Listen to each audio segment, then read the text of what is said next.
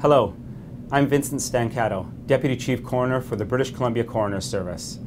We have now completed our investigation into the death of actor Cory Monteith, and we will be releasing our final coroner's report today.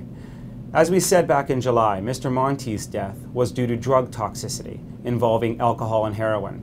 Mr. Monteith's death has now been classified as accidental.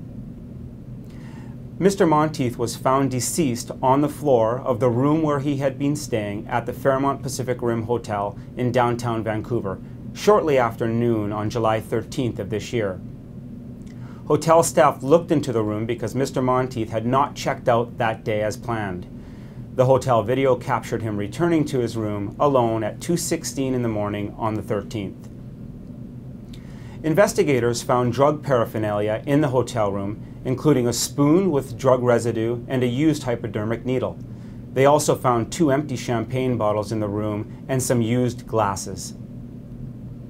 Our investigation confirmed that Mr. Monteith had a history of illicit drug use, with intermittent periods of rehabilitation and of abstinence from drugs.